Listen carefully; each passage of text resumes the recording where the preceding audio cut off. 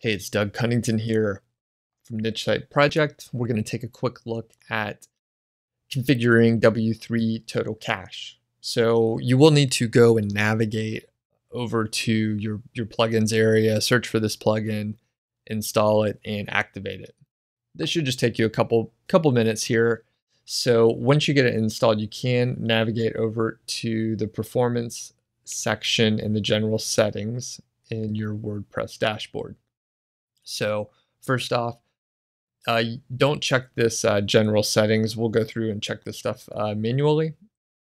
So for the page cache, we'll leave it as, or you want to check that as enabled with disk enhanced. For minify, you will enable that, set that on to manual mode, and minify cache method as disk. And the rest of these can be left as the default.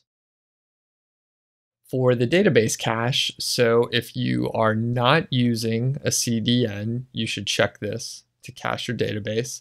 I'm actually using a CDN, and we'll talk about that in the next step. So that's why I don't have database caching enabled. Moving down to object caching, go ahead and check that one, and the method should be disk. For the browser caching, you will enable that. As I mentioned, the CDN is enabled for me, and I use Max CDN.